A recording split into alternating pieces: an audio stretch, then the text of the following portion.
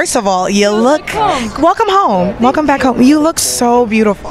Oh, thanks. I appreciate that. Yes. Yes. You look gorgeous. I think I wanted to... Amazing. So welcome to the L Word family. Oh man, that's good to hear. It's been a wild summer. In the beginning it was like, oh, I'm so happy to be here, and I just have so much pride for what we accomplished, so I'm really excited. I'm really excited for you. It looks amazing. So the show went off 10 years ago. Did you ever watch the original and were you a fan? I know that's such a taboo question to ask here, but you never know. No, huge fan.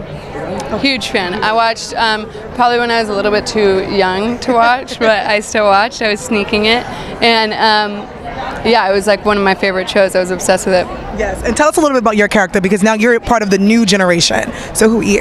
Yeah, my character sort of wrestles with her queer identity and her religious upbringing.